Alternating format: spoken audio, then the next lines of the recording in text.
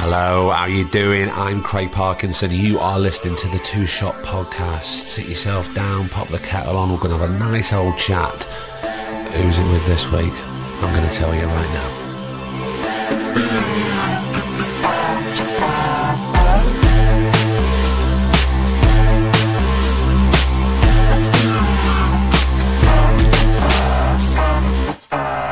How the devil are you?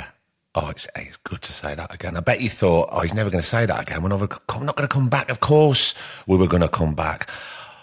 But we had to have a break. Well, I had to have a break for all sorts of reasons. But here's the thing, right?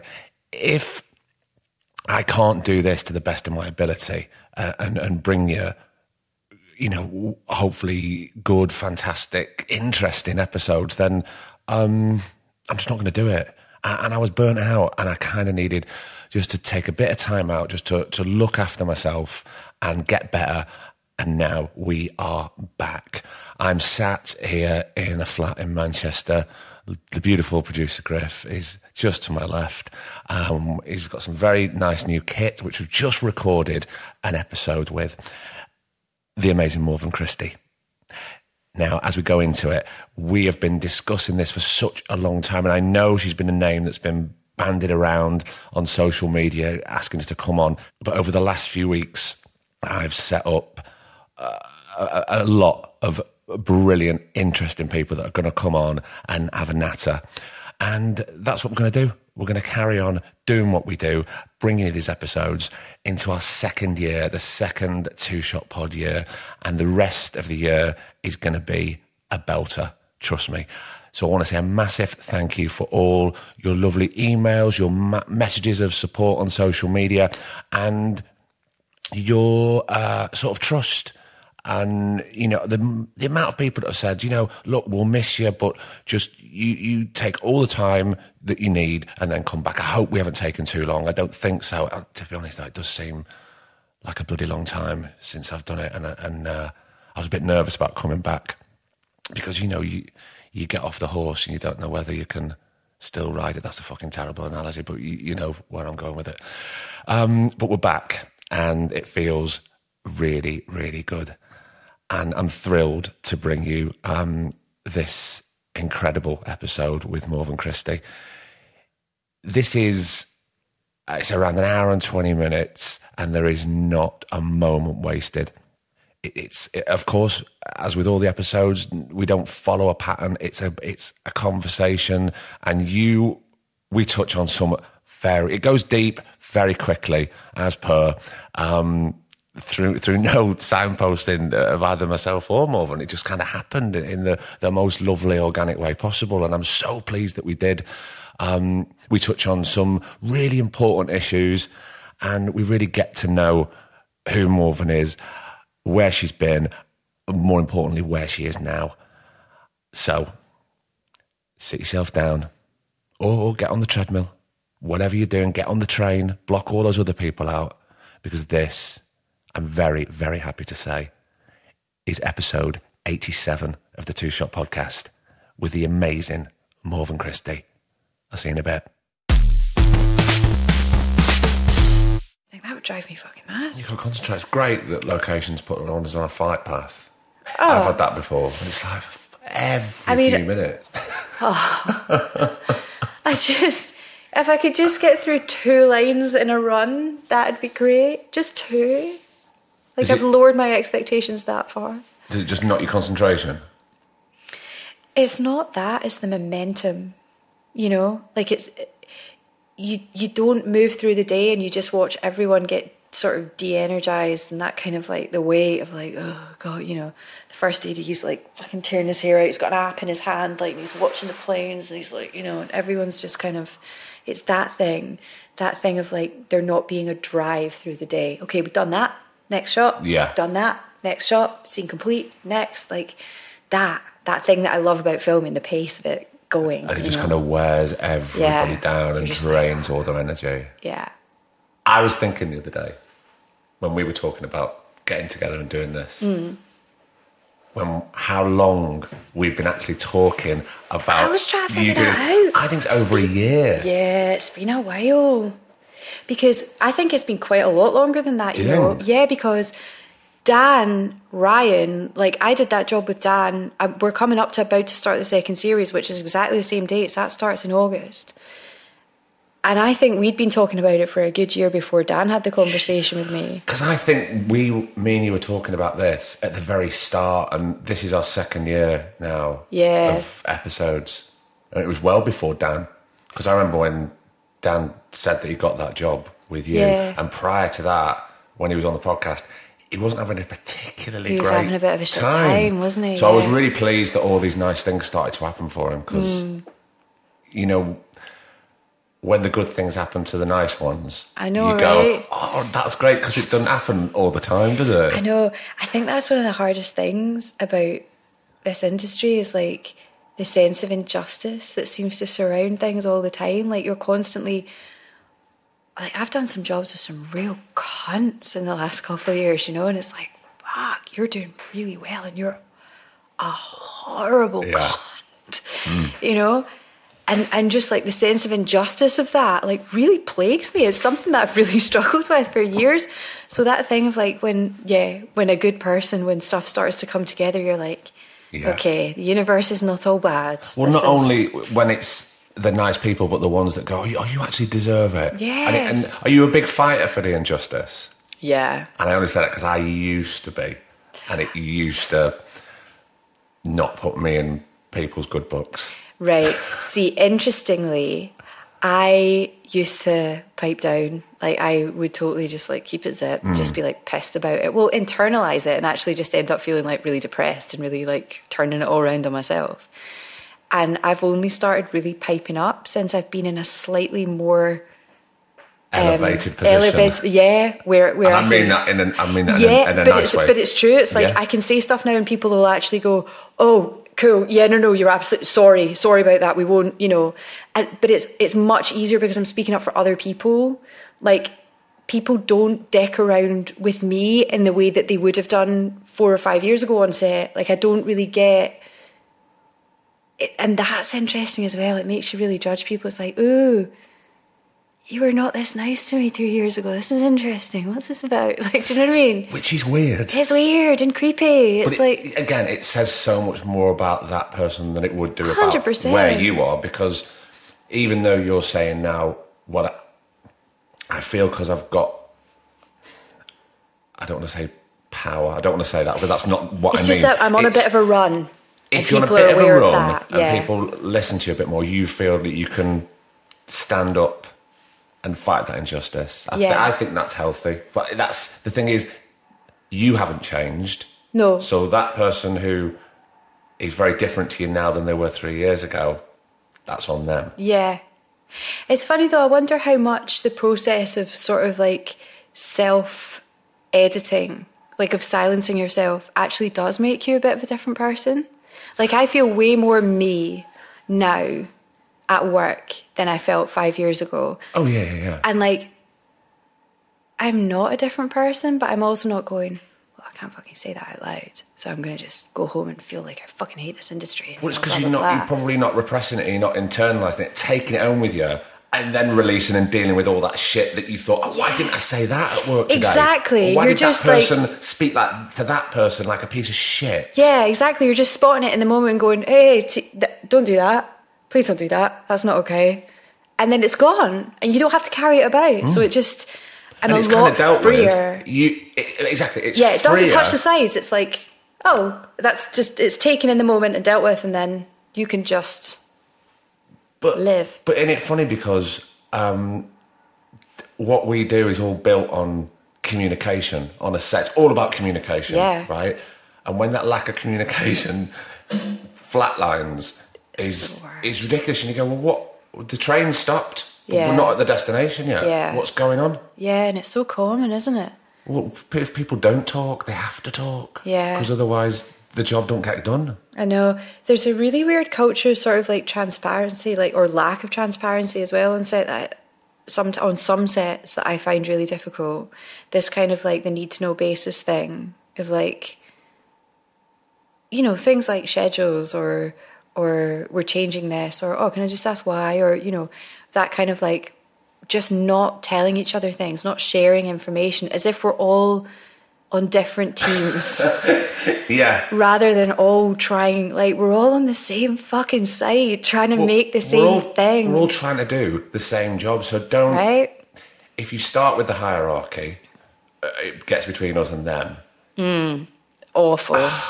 Awful. That is not healthy. No. Because then you've got some people who are going off into one camp and the revolution's about to happen because they feel that they're not being given the information that they need to do their job to the best of their ability, and they go, well, we can't tell the children that. And it becomes like that, and it's like... And then you get like, so if it's actors, you get like the actors that get along really well with the, you know, that are kind of in with the people that are, and then the other actors have a judgment on them, and then, I mean, I do. I'm like, oh, right, okay, you're right up our arse, aren't you? Like, I hate that. I just think, like, if you just open everything up, you put some faith in people, it changes the whole environment, the whole day just like goes quicker. You know that thing at the end of the day when you start a day on set and it's like slow as fuck and all really sort of laborious and whatever, and then you get to the end of the day and it's like go, fucking panic, and everyone's 20 like, minutes, yeah, and it's all on you. I was doing a take of a close up the other night, and one of the sparks from outside went, I was just about to start the take, and one of the sparks went, can I just run in and fix something? And the first AD went, no, there's 4 seconds to go. 4 fucking seconds to go, he said. And I went, okay. And he went, right, action. And I did this take, and I sort of like fluffed the words.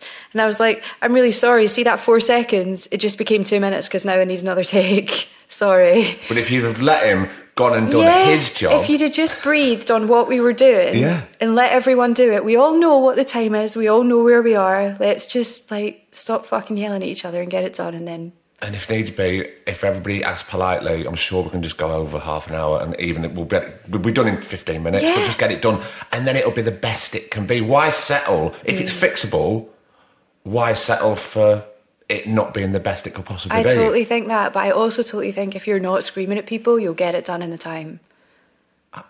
People work better when they're not being fucking yelled at. Well, of course they do. This happened to me, and I was off the set on a job once, and I was very close with the runner and the makeup girls, and we had a great dialogue, and there was just dead sound. And I was off, and then someone said to me, and I heard my name, and I went, what did you say? And these were the friends of mine on the crew. They went, oh, the first just told this runner, I won't say her name because I wouldn't want to embarrass her, to fuck off in front of like the rest of the crew. Oh no. And I was having a particularly emotional day at work anyway, so when that happened and I found that out, I was fucking raging, and I spoke to the girl in question. She went, please don't say anything. Oh, that, and they always do, and you're like, no, but the thing is, had I have been there on the set at that moment, I would have said something there and then. I said, but if it happens again, and he was particularly highly strung as well, this first, and I thought, if that happens again and I'm there, I can't not say anything, because you can't humiliate and embarrass people like that. It doesn't matter that you're a first. And it's always on someone whose status is lower than theirs. Well, like they always, it's like, does it make you feel like you're a big man? I just. But as we were just talking about, everybody's on the same level, man. Mate. Everybody's just trying to do their own job. Don't humiliate that fucking 21-year-old girl who's trying to learn, because you know what? When she's in your position, she'll remember that. This is it. There's been a lot put up with in this industry for a really long time, that kind of hierarchical thing, and the bullying and the sexual harassment and the kind of like just that whole culture of, well, it's just fucking hard, and if you want to do it, you just have to deal with it, because if not, there's 20 people waiting around the corner that, you know, it's just enough, man. Like, this would not go on in other industries. I think the fact that things get enabled in television particularly, I feel like things get enabled that are not okay. Like, I've just had a long conversation with an actress that I'm working with that I've known for a long time. It's quite a bit younger than me, and most actor on this production, on a night out, said, oh, hey, by the way, I'm going to launch myself on you by the end of the night, because that's just what guys my age do to girls your age. What? Yeah. And she's got to go and do 2 emotional scenes with this guy tomorrow. Like, do you know what I mean? And you're like, She at the time was just like, can we just agree that you won't do that? Like, she handled it Were you there lightly at in the the time? moment. No.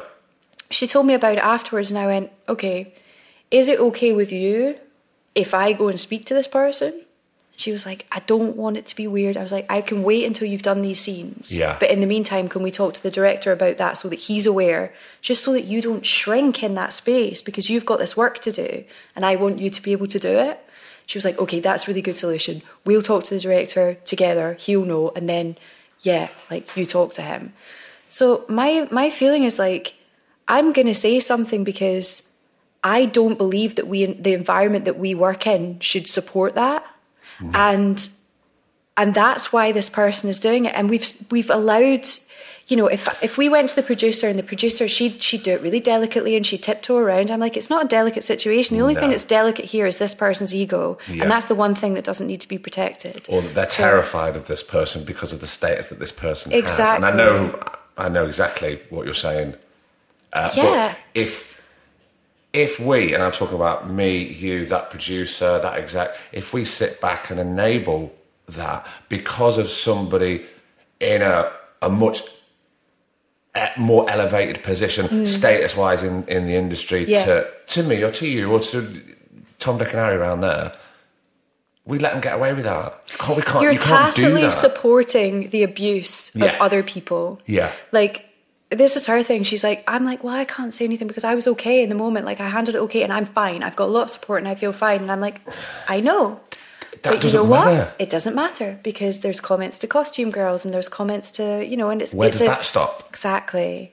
So if I can now say to this person, like, okay, I need to talk to you about something. I was told that this happened. I know that this happened. I know that it was handled lightly in the moment. But then days later, this person felt horrible about it. And then she had to come and do scenes with you. And I'm saying to you, that's sexual harassment. Do not do that again. And if I hear about it again, I will report you myself. Is this what you did? This is what I'm going to do next week. Yeah. And I'm going to. And I know what the excuses will be and all of that. But like... Because people like that will come back with an excuse. Or, of course. You know, he was pissed. If you're pissed and the thing that you do when you're pissed is sexually harass your colleagues, then don't go out. Yeah. If like you're just in a really bad place, again, don't go out if that's what it causes you to do. Like, just get your shit together. Know that the culture is not going to support this anymore, and I'm really passionate about that. I'm going to say something. So, you know. I 100% back you up, and I'm sure everybody listening, you know, you have to do that. And there'll be younger actors listening to this, and there's so many different people who listen to these podcasts who are nothing to do with our industry. But the young actors who listen to this, you know, they should speak up, or they should go to someone, you know, like you or like me or somebody else who they feel that they can talk to and trust, who they've got a relationship with. So things like this aren't enabled. You don't need to be able to manage this situation on your own if you're that person, and that you don't need to be. It's not like the responsibility is not on the person, the victim in that situation, to manage it well. It's not. Like, because this is the other thing, she was like, oh, you know, God, what if he comes and apologises to me and then there's a big awkward conversation? I'm like, that's going to be part of my conversation with him. You can say sorry to her, but you make it brief and you don't make her responsible for making you feel okay about it. No. Like, it's not... You don't need to, as the victim, be responsible for your response. That's the thing that's wrong. You know, what they're doing is the thing that's wrong. How you handle it, how you... keep yourself, you know, safe and make yourself feel all right. That, you know. That... And also, even those choices of words that he used are quite threatening. Right? That's what I said. That's a threat. For me, later on, I'm going to launch myself on you. That's unstoppable. You have no power. What I'm going to do. I've never even heard someone ever use those type of words. And not only that, but hey, it's just what guys my age do to girls like you. And justifying that. This is the world, so you're just going to have to learn to live with it, girl. Fuck that. Fuck that, right? And also... Hell no. We all know that ain't the first time. We all know that. 100%. And sadly, it might not be the last. No. And it might not just be words next time. But this is the thing, isn't it? Is like... You can kind of go, well, it was dealt with in the moment, and you know, but that's the point. There has to be something has to stop the trajectory of this, And if it's somebody else that wasn't the victim of it, that's got the power in that moment to go, see that thing that you did, do not. And I am telling you, I'm fucking watching you. If I hear a word, it's all coming out. All of it's coming out. And more. And I am not not in the tiniest bit afraid. My career is not in jeopardy by exposing you for that thing right now. No, nobody's is. That's why if anybody listening to this has ever come across like that, they should say something. 100%. They don't have to deal with that and repress that and take it home. No, because how can they begin to deal with it? You've got to talk. And why should you? You shouldn't have. For fuck's sake, it's not your shit, it's their shit. You should be able to go to work or go out and socialise on a job and with your castmates and not feel that wait a minute, so you're going to what at the end of the night? Because that's just what blokes fuck off. No way. Yeah, no. God, we've started very heavy. I know, Jesus. We're gonna start deep and lighten up. That's my way. What? I think that's fine because these things, again, you pointed out, these things need to be discussed. I'm so pleased that you stand up and fight for this. It's funny though as well. It's like this conversation is so awesome because it's like it just started where it started because that's where that's what I came in the room with. Yeah. And I feel like that is that is the best way to communicate. Like, is like, this is what's here right now in this moment, so that's what I'm saying. And I feel like everything, there's been so much, I think, every actor will say this of all the things that you don't say. You go into an audition and you have a horrible time and you don't come out of it and go, hang on, that was a really horrible situation, actually, because that director was actually really rude, and so of course I didn't do a brilliant job. You know, we don't say stuff. It's all about our own self-management. Do you feel you're getting better at saying things? Say, if something happened in an audition, would you feel that you could say something? I don't know if I'm really at the stage where I would in the moment in the room. I think auditions are still, it's quite heightened and you're really focused on what you're in the room to do. Like, I'm really focused on the material. So I do feel a little bit like Teflon with some of the other stuff, or I think I am like Teflon. It's only like after I've left the room that I'm like, hang on, that was weird and I didn't feel great about that. And yeah, because, you know, that was weird. Like, I'm not necessarily, but also I think I'm auditioning a lot less than I used to. And I remember when I was auditioning a lot thinking, I fucking can't wait till if there's a day comes along where I don't have to audition for stuff anymore. And it's not like I just get offered loads of shit, like I don't. But if you're optioned to a couple of things, your availability's limited and there's just not that, you know. But also, all these conversations take place without me ever going in the room because they've seen this or they've seen that or they know my work on some level. They've worked with you before. Yeah. I mean, that's the ideal. But when it's not people you've worked with before, like, I would rather go in the room. I would love to meet them. I'd love to get the chance to get the job rather than my agent get me the job or, you know. So I do think that's a loss in a way. I also just like enjoy the play sometimes of. But also you've got to meet these people because what if you go, well, I read this part, it's a great script, I've been very lucky that they want me to do it. You get there for the first day, he or she's a complete dickhead. Yeah, and that is the worst. And like, you go, I've just signed on and I've got to do this, work with this person for the next 3 months. Yeah. And they're going to drive me crackers. Yeah. How am I going to do the job to the best of my ability? That's an amazing point because I feel like this is my big thing now is like, I don't want to work with people that I don't want to work with. Like, I don't want to work with people that are, there's certain things about like set dynamics that I don't think work and I don't think make good work. Like example? Like very authoritarian directors, for example. Yeah. Like I went to Drama Centre and Drama Centre had at that time like this really authoritarian style and it scared the shit out of people. And what they all started to do was emulate the acting of these teachers.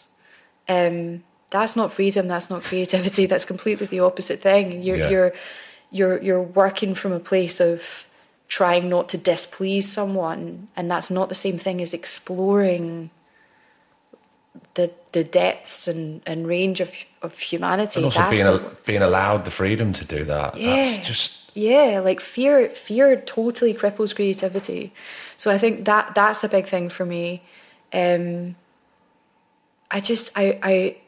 really want to work with people that see everyone's contribution as equal and valid, and I feel like that's the way that the best stuff gets made. And, you know, because the experience of doing it is so much richer, there is the sense that it's like, do you know, if this turns out to be crap, like, my God, we've all like really grown from this, and we've all really had this amazing experience. Like, that's what I want. There's a thing, like, it's what is different, I think, about theatre from doing screen work, is that I can't really be that engaged in the product of screen, you know, like, I don't make that happen. That's created in rooms, you know, that's a medium that's controlled by other people. We have no control over the outcome. Exactly, and what does it matter? Like, I've done plenty of jobs I've never even watched. It's about, for me, it is about the experience of doing it. Yeah. And so I want that experience to be rich. I want to be challenged. I want to learn from it. I want to be pushed. I want all of the things that I like to be stretched a bit, and to have to go, oh, hang on a minute, I don't like this. Oh, wait, something really cool came out of that. Whoa. Yeah. Like, I want that, but I don't want it to be easy. I don't want it to be, but I don't want to have a shit time for the sake of, oh, well, it's a really good project. I don't care. It has to be a fun as well, even if you're doing something that's deeply emotionally draining. Yeah, right? but that can be some of the most, like, you come away from those days sometimes and you're like, I am knackered. I am like drained out. There is nothing left of me. I am absolutely burst, but and fuck, also, I feel amazing. Sometimes you know that you've got that day coming. Yeah. And you're ticking off your list. You're going, I'm a bit scared about this day because I don't know if I'm going to achieve what I really love want those to days. do. They're my favourite days. And you never sleep the night before, but then you go and then after it, there's a release because you go, right, well, I can take that page out of my script and I can just pop it in the recycling because I know that's done. I really struggle with the days that have light stuff. Yeah, well, this sounds hardest. Really weird. They're so hard. They're so hard. It's like all the stuff that's like, okay, your baby's just died and you're like, you know, like, I don't know, whatever, like something horrific has happened to you. It's like, okay, I'm ready, go, like, turn over, I'm fucking ready. Yeah. But when it's stuff like, oh, you know, it's just a bit of a joke and, you know, it's like fluff, I'm like, oh God, I can't do it. But it's kind of hard to invest in that sometimes. And also, if you go, well, I've got a really light day and I don't really have that much to say. And it's not going, oh, I don't have anything to say, therefore I'm not. It's not about that. It's about you've got to be in that moment with the tiniest bit to do, and that's really hard work. That's really tough. That is the thing. The big, like the deep emotional work, it anchors you into the moment. Yeah. And I love that. I love that kind of like the silence that descends when you're in the middle of that. Like, there's nothing around you but that moment and that person that you're in that moment with. I love that. Like, I feel like I get to the end of it and I'm like, what just happened? I don't remember. Like, I love that. That's a great feeling, it's though, the isn't it? best. It's the absolute best. What did you actually do? What happened?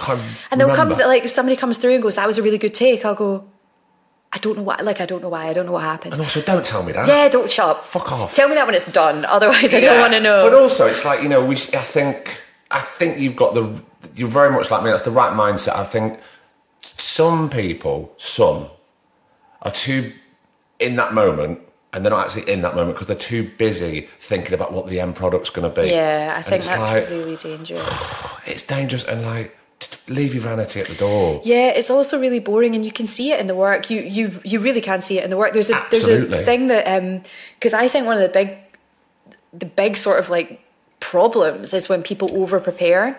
Like, so I think that I see this in stuff all the time, big stuff. Like, you can often tell when you watch TV drama what was their audition scene. You can spot you can spot it a mile off. It's really overworked. Yeah. And it's like, this is the moment where I cry, this is the moment where I shout, and this is when it's all pre-planned. And I think when things work really well is if you like fling the anchor down into the depth of yourself, stick it in there, and then just let whatever happens happen and listen. Yeah. And I think sometimes there are certain actors, it's just people's different processes. And I think it comes from fear. It comes from like, I want to get this right. But when you over prepare, you sort of, you shut yourself off to what might spontaneously happen like in that moment. And that's where the magic is, like that, like from not knowing how, you know, when you like, actors that like plan how they're going to say everything in a scene, and it means that like they start noting you like, well, you have to do this because I've already planned that I'm going to do that. It's like, no. I'm going to play my character. You're going to play yours, and we're going to respond to each other. That's what's going to happen, and that's when it's going to be magical. Years ago, I was doing a job. Years ago, and just before we were about to shoot, this actress came up to me. She went, "Just do your lines for me now, so I know how you're going to do them, so I can react." No! And I went, oh, even though I was still young, I went, no, sorry, that's not. I didn't say that's how I work. I didn't say that, but I said, oh, no, that's not really. Should we just do it and then we'll just see what comes out? And see, That's why I hate rehearsal. Yeah. I know some actors, it's kind of like rehearsal for TV and film. I don't like it at all. I don't want to get locked in. I absolutely know what you mean. I think that can be really dangerous. I think, especially when the material's deep, like, just, let's do a line run. Let's kind of say, if you're, like, I love it when a director's like, okay, so this is, like, your big scene. Like, so there's a scene in The Bay where, it's like the scene where I go in and confess to him that I have lied about knowing this witness, destroyed evidence to hide that, lied to my colleagues, and now his wife has found out, so I can't support the family anymore. And you don't see the scene where I actually say those things. You see me standing there and him going, hang on a minute, you did, and it was great when we shot it, because I was like, I'm ready, I'm in the start gate, just you hit the gun and I'm away, like, I'm ready to go. And the director just went, cool, like, the rehearsal consisted of line run, and then, okay, here's what I'm going to do. The camera's going to be there. This is where you're going to be standing. He's going to be sat at the desk. I'm going to have this shot, and this shot. So that's how long you've got to go. That's how much material, like, that's how much coverage there's going to be of it. So, save yourself from this, keep it for that. And I go, great, I know exactly what I'm doing. Sweet. They go, right, turn over, I'm ready. That's the best way, like, because you don't, I don't want to know. I don't want to know whether he's going to shout at me, or whether he's going to be disappointed in me. I want to receive it in the moment with the emotional connection that I've already come in with. Otherwise you're just anticipating. Oh God, and let it take it where it takes it. Yeah. And also you don't want to get to the point where I'm just recreating. Oh, it's so I hate that. And I can see that as well. And also, if you're working with someone who's just recreating, it's so dead, isn't it? And then you go, well, who am I? I'm not going to say anything to you. I would never dream of saying something to you unless it was directly affecting. Yeah, I would never. Me. You can't mess. I would never mess with another actor. I would just because that's when you become a dick. Exactly. And you know full well that someone's done that to you in the past. Yeah. I know there's been like countless times when I've been in scenes and not present. Like I know, and I know that most of the time, the reason why somebody's doing that is because they're scared. On some level, it's like I do kind of fundamentally believe, I mean, this is quite hippie, but I do fundamentally believe that everything that we ever do is driven either from fear or from love. Like it's one or the other end of that. That's what I believe are the two ends of the scale. Yeah. And sometimes that's so ingrained, those insecurities are so ingrained that they become kind of arrogances, kind of like, this is how I do it, and whatever, I'm all over this.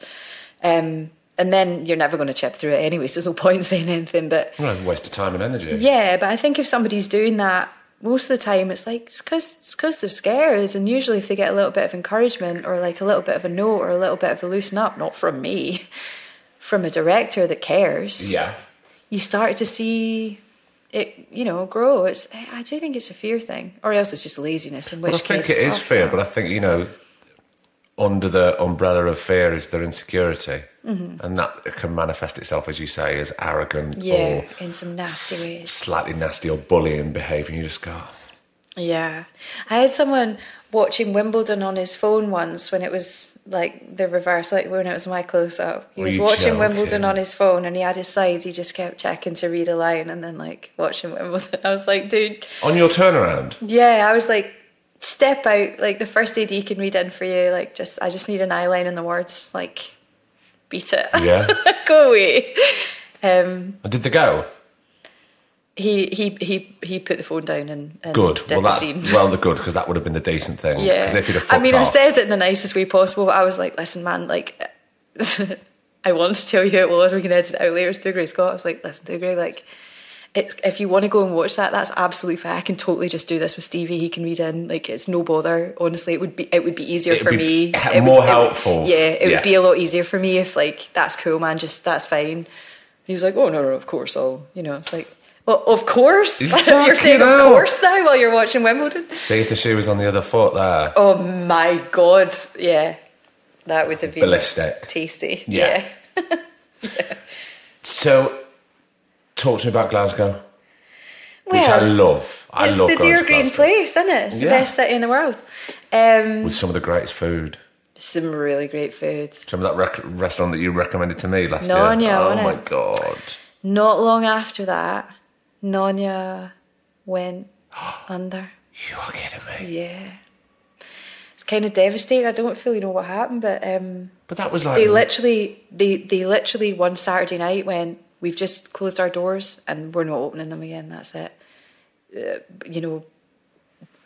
I mean, they made sort of an allusion towards Brexit or something. I don't know. It was like the current climate, whatever. But yeah, I don't know. Gone. God, that's devastating. Yeah, it was really great food. A friend of mine was going up to Glasgow the week that we're recording this, and I recommended it to him the other day. I said, you've got to go there. Yeah.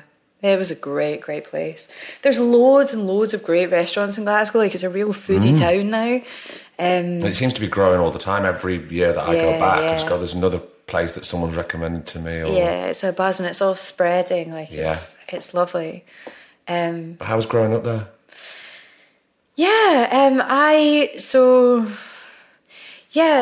I never thought, when I left Glasgow, I never really thought I'd go back.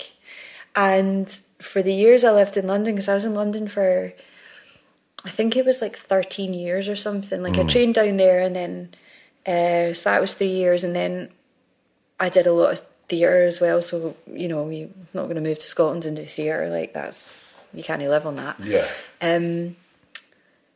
But I feel like it took me like probably 3 years in London before I felt like I lived there, like felt like it was home. What, after you graduated? Probably, it was probably about a year after I graduated that I was like, yeah, this is my city. Like, I'm a Londoner. Yeah.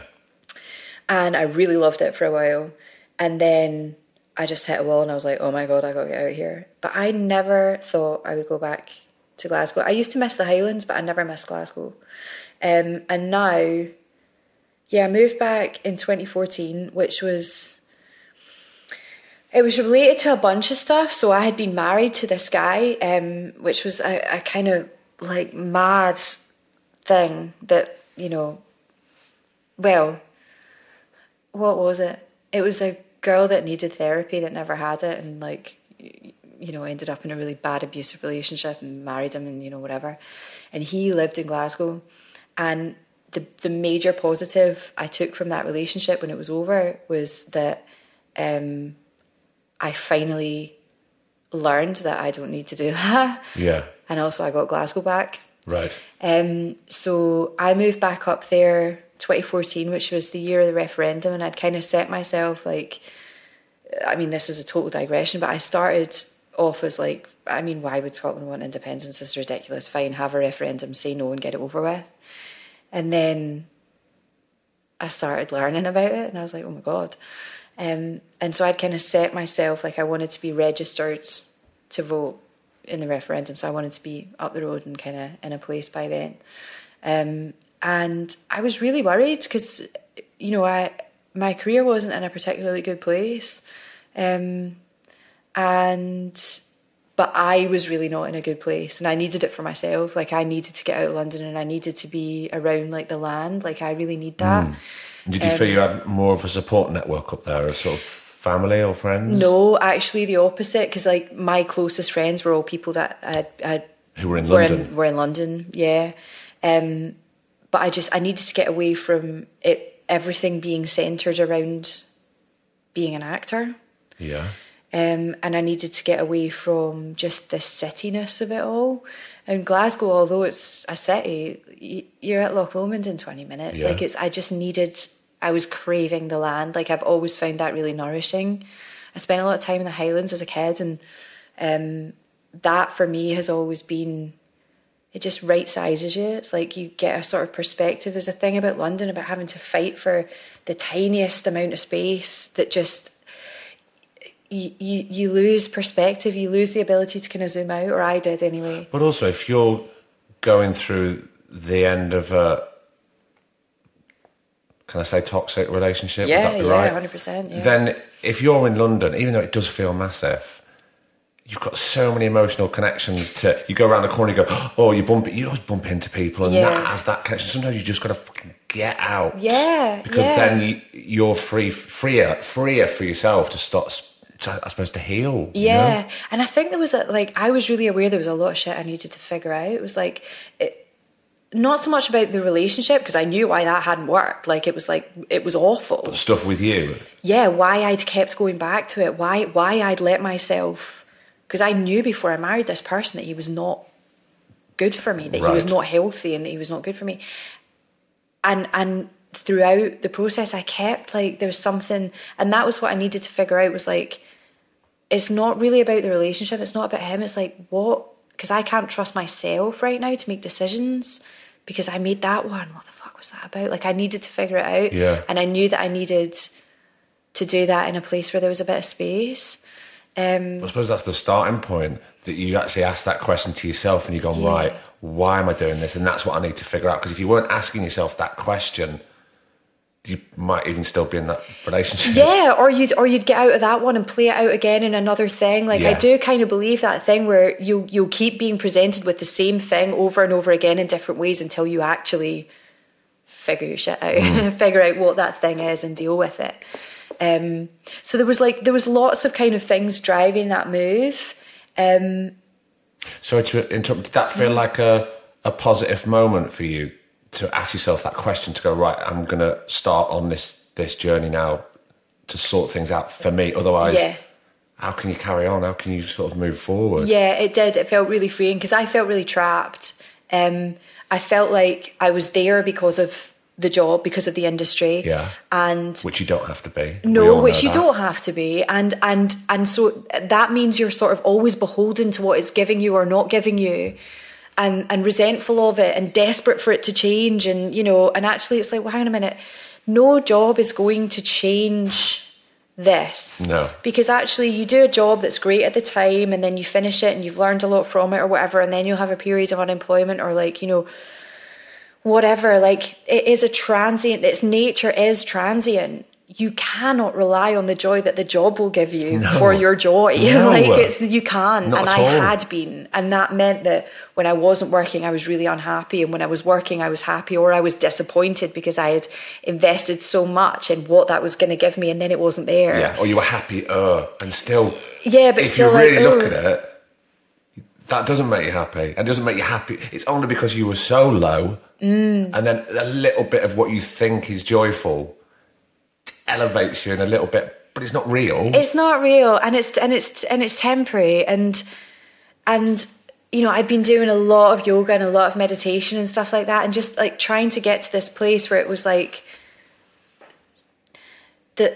sorrow and joy essentially are the same thing. They both feel emotionally open, and they both feel that you're not, your state of well-being is constant, rather than being governed by getting the job, not getting the job, doing the job, not doing the job, what happens on the job, Yeah. It's a job. If accountants talked about their work as much as actors do, you'd be like, oh, for fuck's sake. If you went to the pub... I kind of think like that with some actors anyway. I always think like that with actors. Yeah. It's oh, shut up. That's why I wanted to get out of London. It's I need to have conversations that aren't about this. Yeah. Shut up. I remember going to a dinner with a good friend of mine. She had kind of arranged this dinner in a pub in North London, and me and my best friend went along, and she's a good friend of both of ours. We'd worked together, And I have the approach that I have now, having moved out of, and I was coming back in and was there for a bit and was at this dinner. And my friend that was with me was kind of like, I don't want to be an actor anymore. And she's like, I'm going to go and do something else. And she was in the process of doing that. And we went to this dinner and there were 9 people there or something.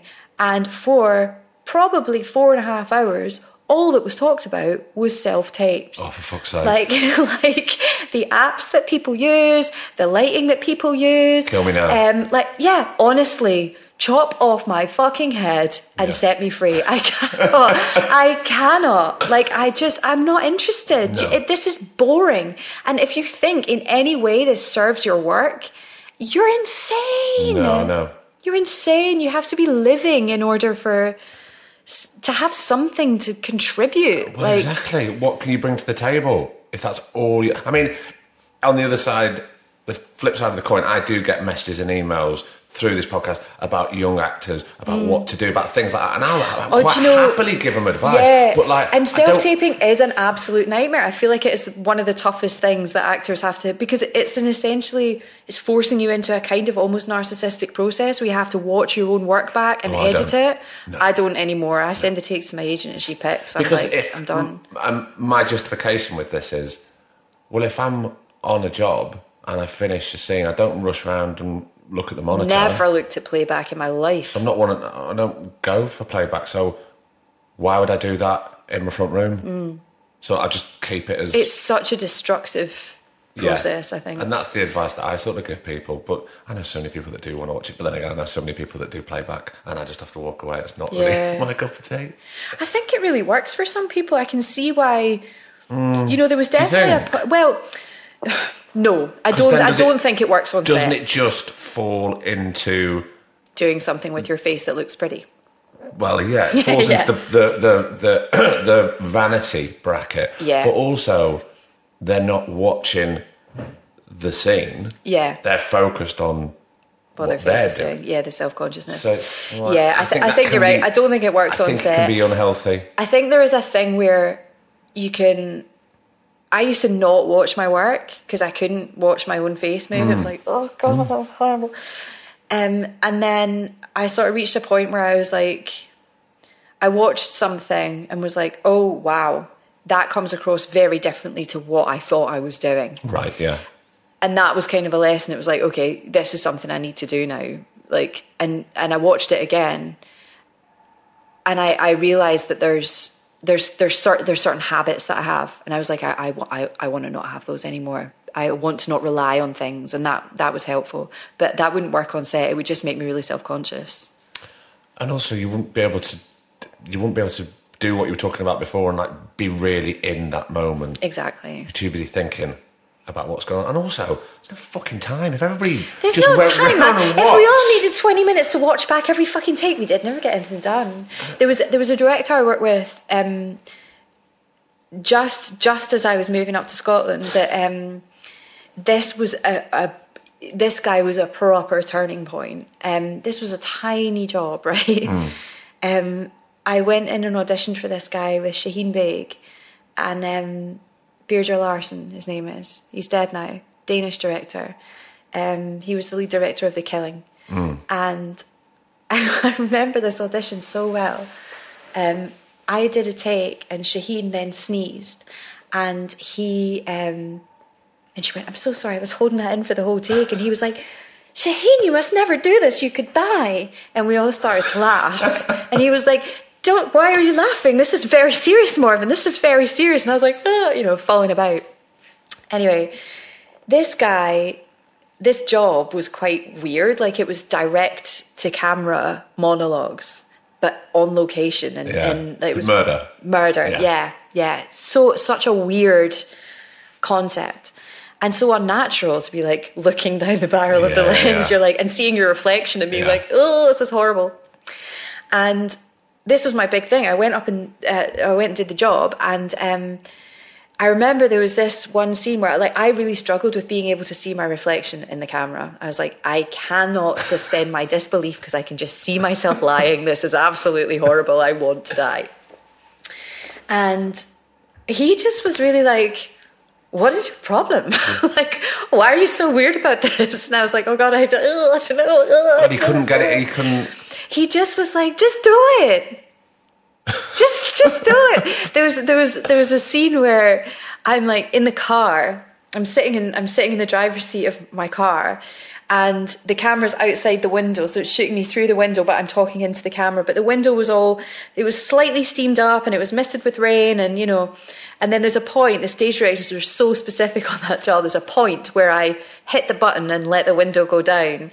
And 14 takes I did of this, where as soon as the window went, I'd go, oh God, the window's got to go down now, go down. And then I'd see my reflection, I'd go, I'm sorry, I can't do it. It just sort of like fall apart. And he was really patient for a bit, and then he was like, oh my God, Morven, just fucking do it. And I was like, I'm sorry. I was like, why do you hate your reflection? What's the fucking problem? You're lovely, just do it. Like, oh God. And he said a bunch of things to me. There was that. He was just like, I get it. I get where the sensitivity is, and I get what this is, but just fucking believe in yourself and fight through it. Just do it, And it was like, well, that's actually really one of the best pieces of advice I'd ever had. Like, I acknowledge your sensitivity in this moment. Fucking do it anyway. It's like, yes, absolutely. Fucking do it anyway. But there was another thing that he said. He was like, whenever you start to experience an emotion, you touch your face, you want, like, you do something with your face, try to hide it. And he was like, I want you to do a take straight into the camera where you do nothing to hide it. You just leave yourself naked. And I was like, well, people don't do that. People brush away their tears. And he's like, for me, do this thing that I am asking you to do for you.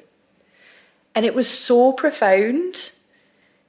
It's a habit that I have, and I had a really logical reason in my head for doing it, but really I was afraid. It was something that I did. You were trying to justify. Like, it's something that I did because I was like a bit embarrassed, though it's happening now.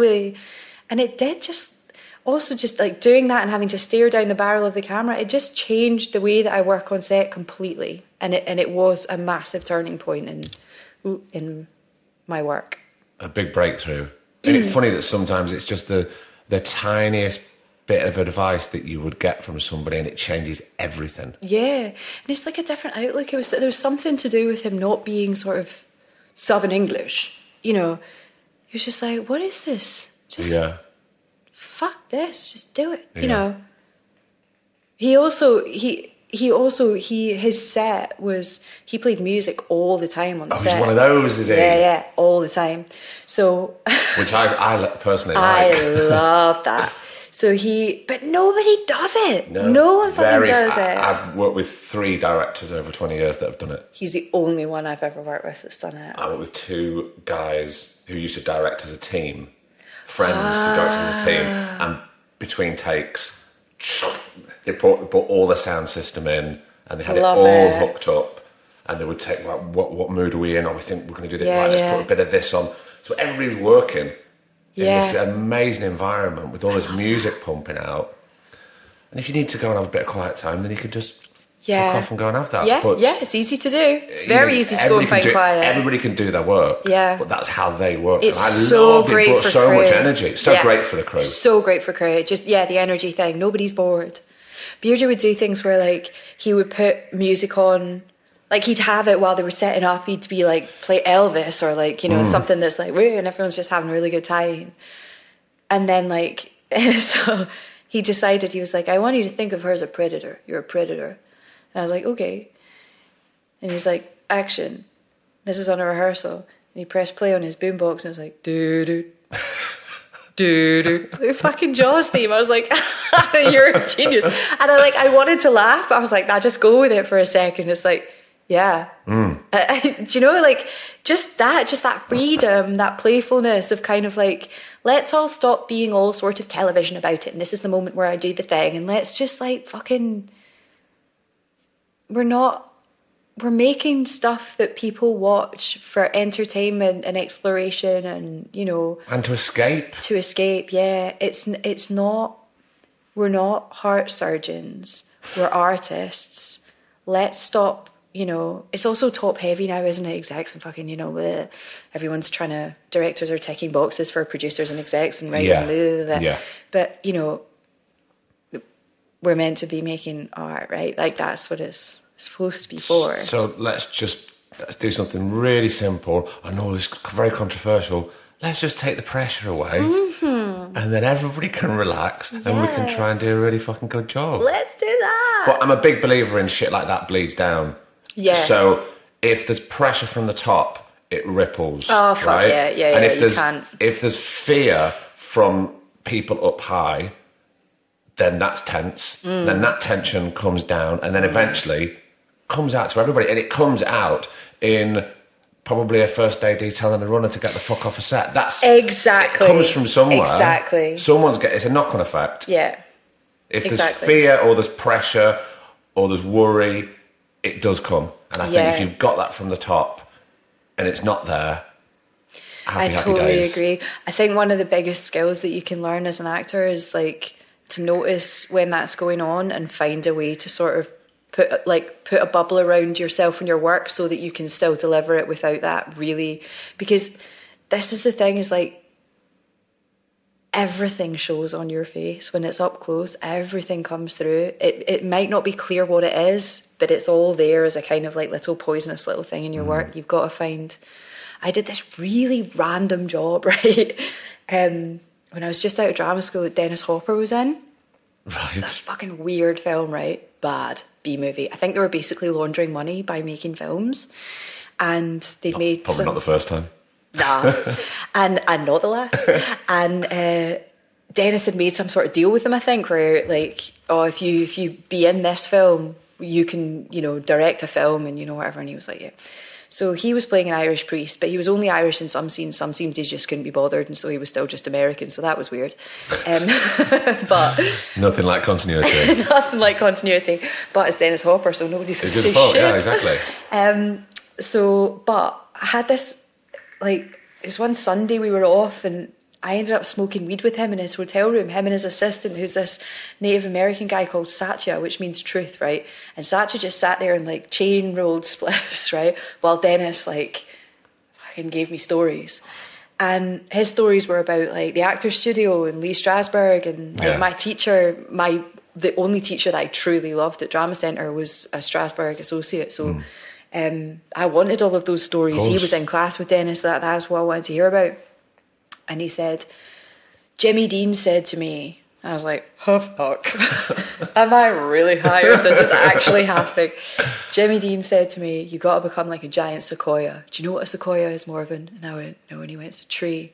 It's got this really, really pure wood. If anything gets in through the bark, it poisons the tree and the tree dies, right? I was like, okay. He's like, you got to become like a giant sequoia. You got to build this really thick bark around yourself. You got to open it up. Let that pureness come out. Then you've got to close the bark back up and protect it. You've got to keep yourself protected so the work stays pure.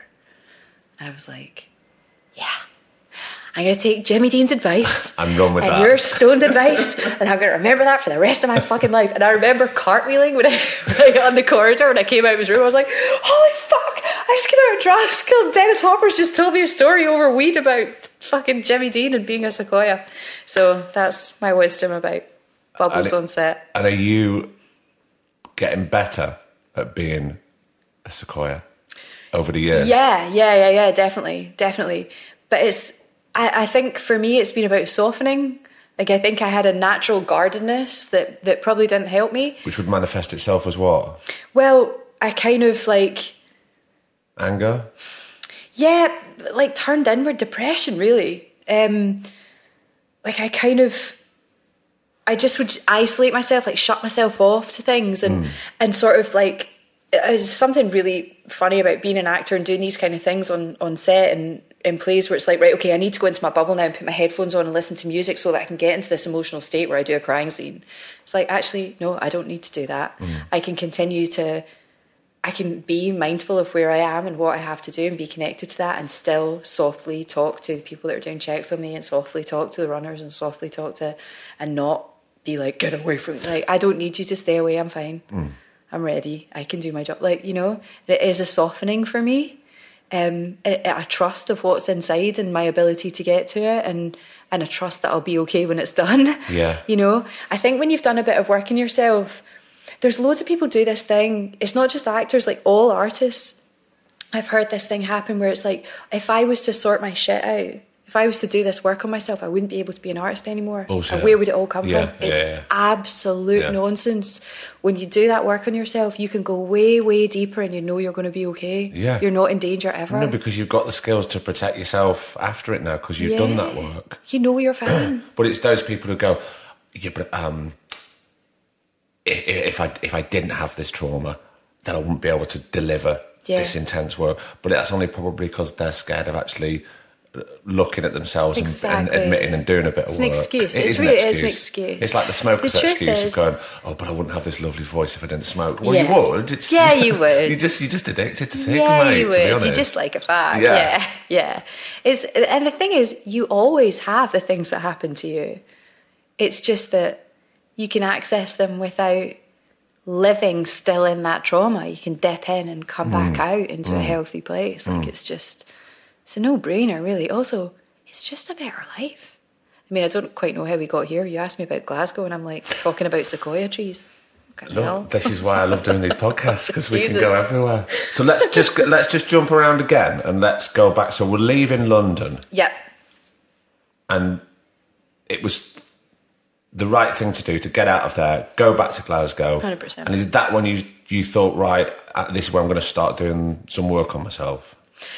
No, I'd kind of been doing stuff on and off. Like I'd been doing stuff in London. And then I met that guy, and then I stopped doing work on myself because it was like, well, I won't be able to stay in this if I'm still staying present because it's that bad. Shit. And then I sort of picked it back up once I got myself out of that.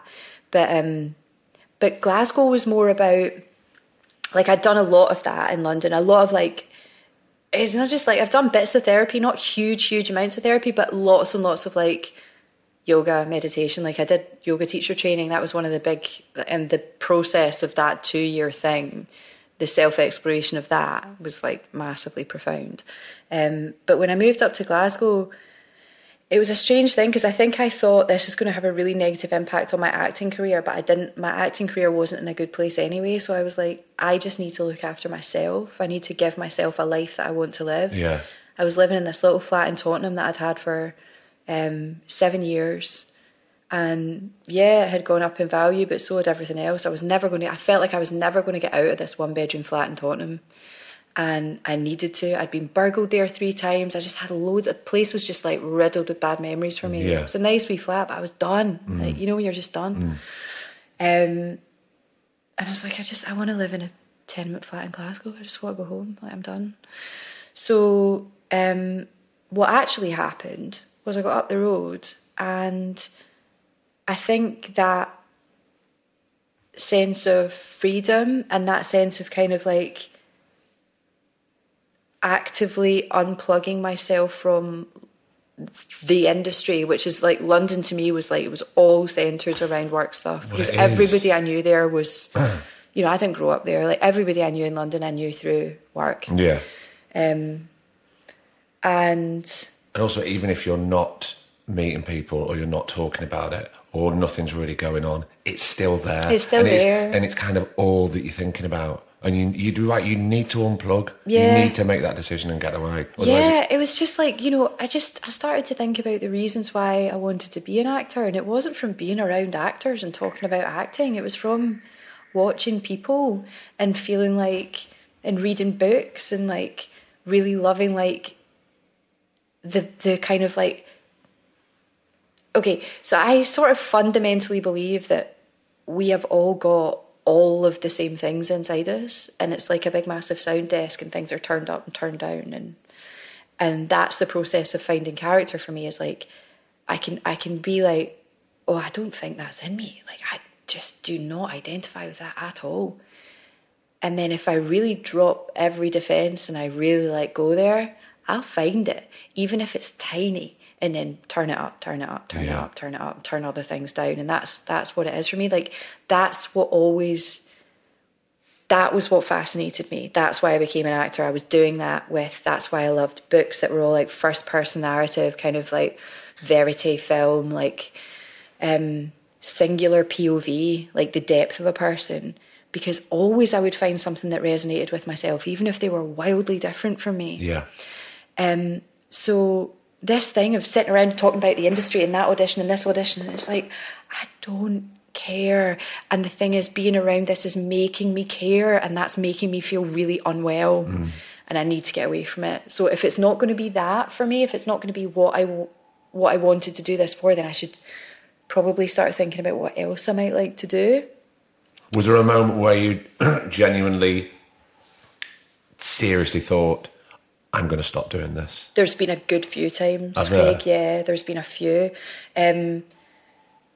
Yeah, I would say, so I graduated in 2003 and we're 2019 now. I would say in that 16 years, there have been 4 or 5 proper, like 6 month to 1 year periods where I've gone, I do not want to do this anymore.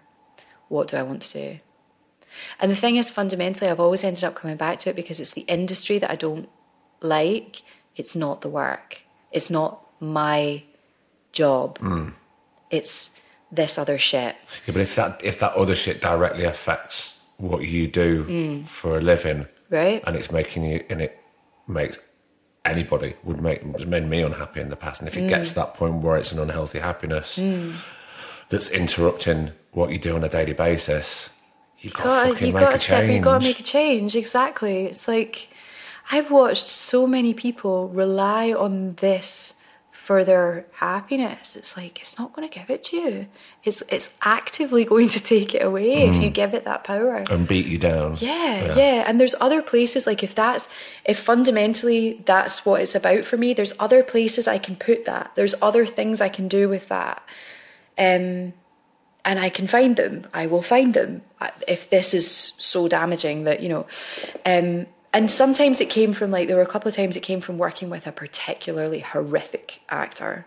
Like, there was one actress that I worked with that was, just a monster. Like, I just watched a crew of 60 people on day one of a 6-month job be, like, really buzzing. And by 10 days in, they were like, yeah, oh, fuck, we put 6 months of this, It was horrifying. Did that directly affect you personally or impact your work, that other person's behaviour? Or did you just see everything around crumble? I think the atmosphere that it created did. Right.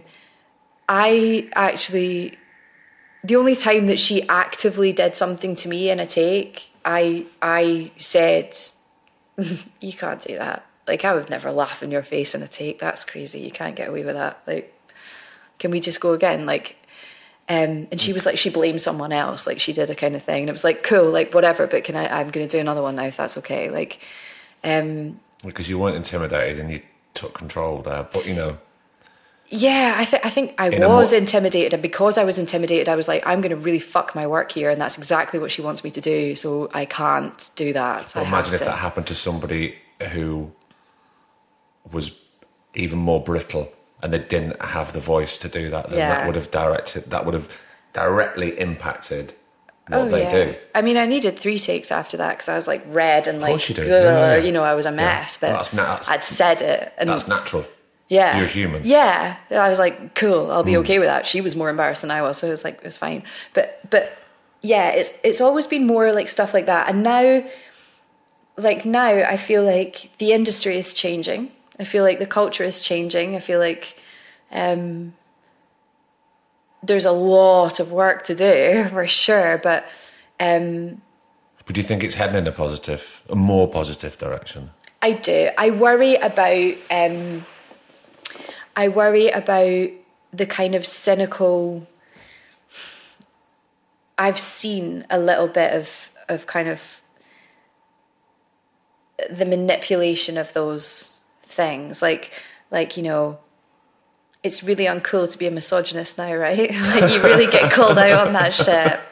But so I'm quite aware now that there's quite a lot of misogynists working that have managed that are clever enough to sort of present themselves as kind of feminists and actually are sort of covertly doing this. Like, there's quite a sort of, so I'm aware of that.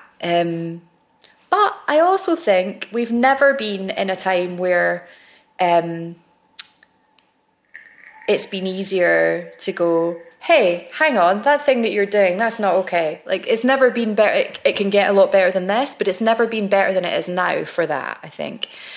And that can only be a good thing, right? That's got to be the right direction. Well, as long as more people pipe up and don't just walk away at the end of the day or say to somebody when they get home, oh, so this shit happened at work today. Why didn't you say anything? Yeah. You can say, you know, the door's open, we just need to walk through it. That's so, like, not just an acting thing, though. That's like a human dilemma, isn't it? Like, when you see something, you see a fight in the street and you go, fuck, I should have... Like, just before I came in here, there was a guy, this old man, he had like a tiny little dachshund on a lead, right? And he was like that, yanking it. And I went, don't do that. Like, it came out like a reflex. Don't do that. And he went, mind your own fucking business. And I was like, oof. And I just kind of like that was it. That was the end of the exchange. And then I rung you and that was that. But like, that was a result of, like, 3 days ago, I was out walking my dog on the weekends with my friend, and a guy walked past us with a big German Shepherd on a lead, and he was going like this, pulling it in. And as my dog went past, the dog kind of pulled on the lead and barked, and he punched it twice. And I didn't say anything. Oh. He went thud, thud. And I was like, oh my God.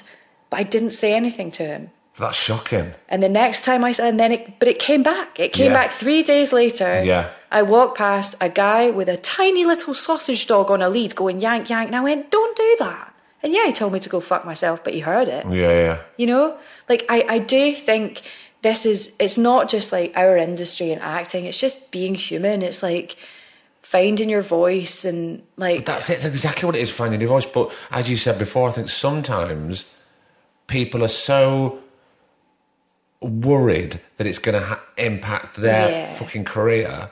And, you know... Well, of course, because they've been conditioned to believe anything you have right now can be taken from you in a second, you know? And it can, probably, but fuck it. Who cares? Is it worth having? If, like, I don't know. No. That's, I guess, the place that I got to. I was like, is any of that worth having? And I don't think so. No. So, but and actually what I have now is way more. Yeah. You know? But I do think you have to reach a point of... I definitely reached on a number of occasions a point where it was like, I have hit the wall. I am done. I don't want to do this anymore. So either it has to change or I have to change, and it's not going to, so I have to. And also, you've got no control over that. You have control over you. I have control over me. That's it. That's all I can do. That's all I can do. So, yeah, I it's funny though, because like I write now and I would really love to direct, and I think that'll happen at some point in the future. But weirdly, I was like, I don't want to act anymore. I want to do this stuff. And the more the acting work that I've done since then has been more rich and more like nourishing, more kind of rewarding to me than anything I ever did before. So I think that's quite interesting. Isn't it funny when you make a conscious decision like that, and then all of a sudden the stuff that you don't have any control starts falling into your lap, and you go, oh, wait a minute, I didn't even ask for this, and it's just come to me. Yeah. But you don't really know what you're pushing away from yourself when you're, I don't know, when you're sort of not in, I don't know. I think I've watched it happen with lots of girls, you know, and I'm big into looking after young actresses now. It's like a massive, massive thing for me. Like throwing the ladder down, like, come with me. Yeah. It's a big thing, because I feel like you're made to feel so disposable, and you are, like, to the industry, you sort of are. It's just, you've got to know in yourself, like, that you're not. Because if you start to believe that, it's going to have a real impact on yourself and your own self-esteem. Exactly. And the truth is that, you know, if you get in those rooms and you go, you have these auditions, there's lots of factors that come into, you know, it's become, you hear these things all the time, you just don't look right, or, you know, they're looking for a certain kind of look, or, you know, you're essentially what you're hearing is, I'm not pretty enough, or I'm not this, or you know, I actually had like the head of the BBC at this particular moment in time say, she is not sexy, she is not a BBC lead, she will never be on the cover of the Radio Times. And when I got that feedback, I was like, holy shit, what do I do with that? Yeah. Like, you know, but actually, oh hey, I have been on the cover of the Radio Times. Oopsie. So like, yeah, everything about this is subjective, right? So you're going to come across people that don't like your work, don't like your face, don't like your whatever.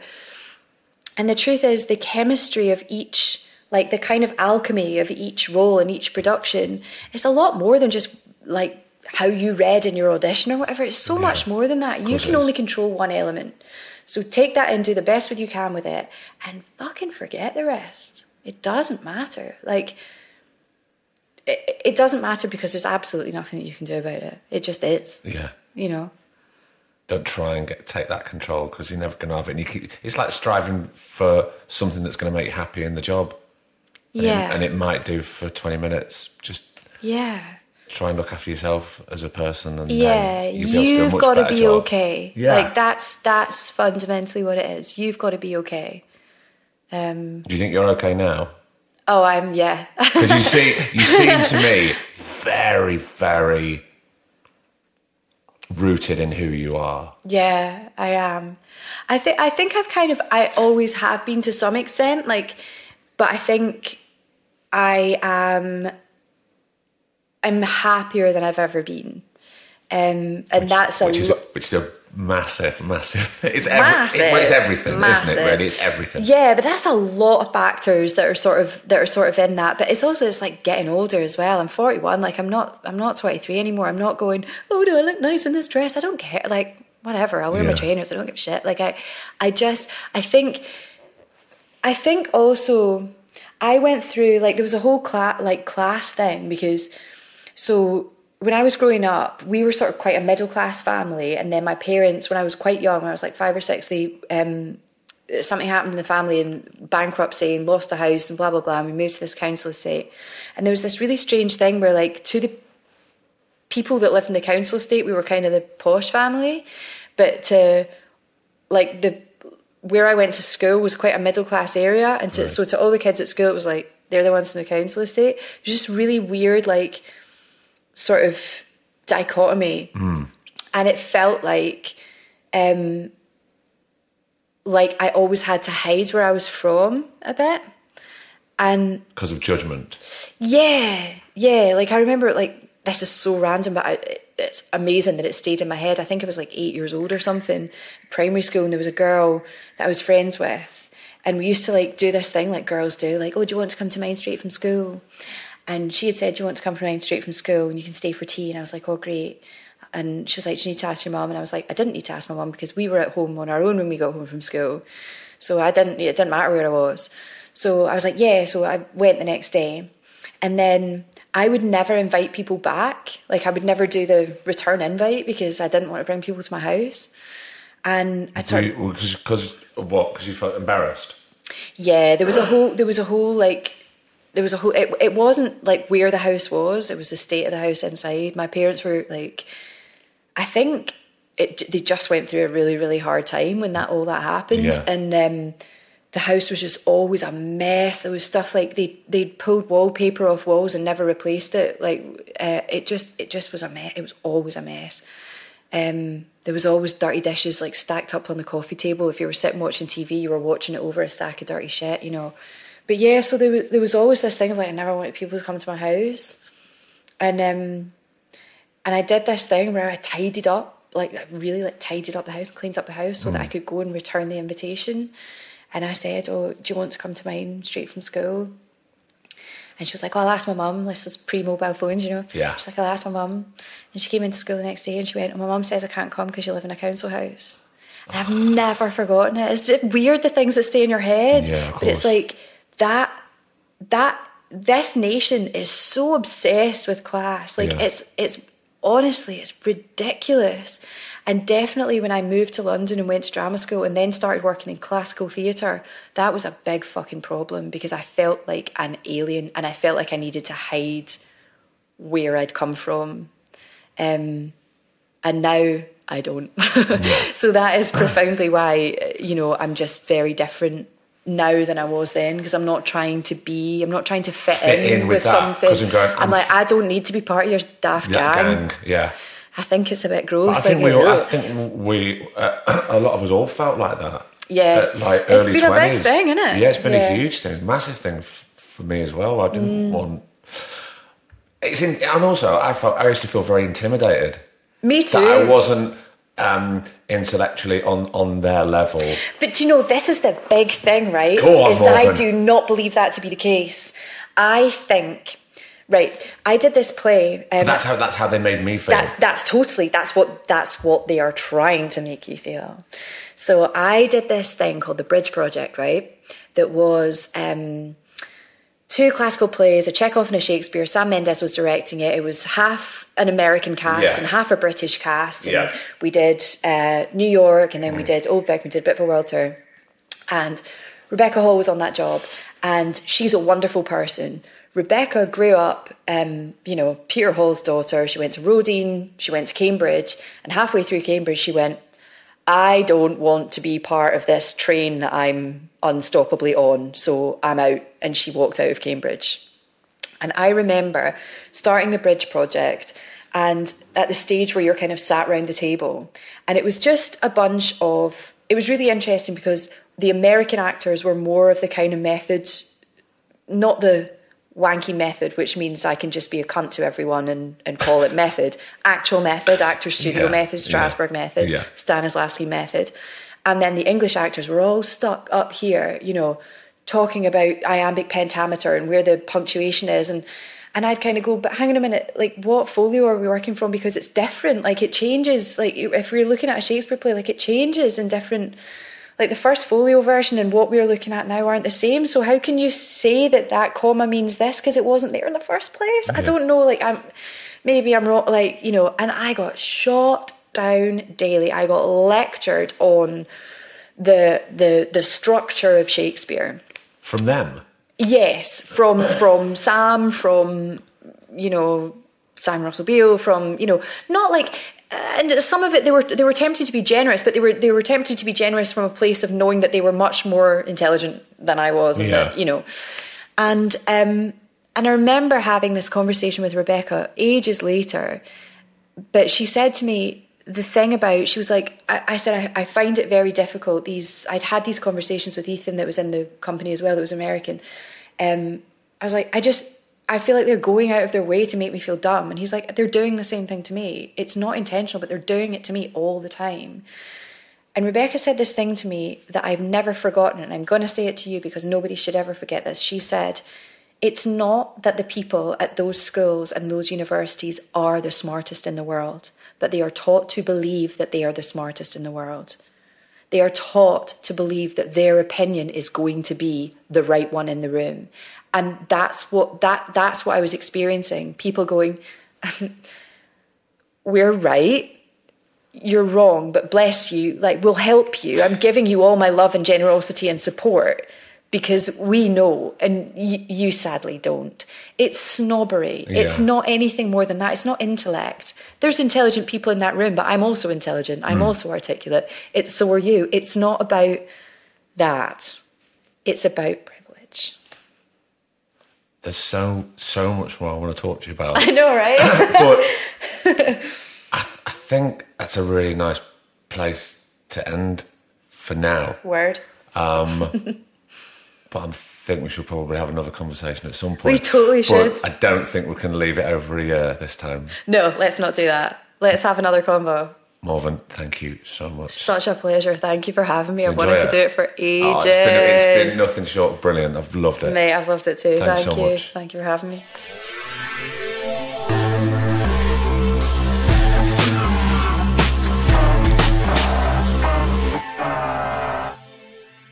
And another episode is done. I mean, come on. Yeah? If we're going to have a break and we're going to come back, this is the type of episode that we want to come back with, and I couldn't be more pleased. It was a real, oh God, what passionate conversation we were having. And I really hope you enjoyed the stuff that came up that we were discussing, because I think these conversations need to happen, and I don't think they happen enough. But this is where we have those conversations, and I'm really pleased that you're joining us. And look, we're going to see you next Thursday. We're back on track, okay? So if you're not up to date, look, it's fine. But go back. Who've you missed? Kevin Bishop. You want some positivity in your life? Joe Sims, Vicky McClure, Adrian Dunbar. Beautiful episode. So many that I'm really proud that myself and Griff have brought you, because we really love having them, and I know that you love listening to them. So a massive thank you. And while I'm saying a thank you, I got a lovely letter from a listener. She's called Fran, and I think she was maybe slightly concerned about me and where I was. And she told me that she'd taken up knitting to help her relax and deal with any issues that she was having. And the quite wonderful Fran knitted me a scarf, and it's absolutely gorgeous. Obviously, it's boiling up in here in Manchester. I'm not wearing it at the moment, but Fran, I've said thank you, but I want to say a massive thank you on this episode to you, because it's a lovely, kind thing that you did. And do you know what? I really like the scarf. It's ace. So Fran, thank you so much. Right, I won't bother you anymore. I think we'll probably get off. So look, until next week, just look after yourself. And yeah, I'm beaming. I'm smiling because we're back, and I'm really thrilled to be back. So until next week, I've been Craig Parkinson. He's been producer Griff, and this has been the Two Shot Podcast. Take care.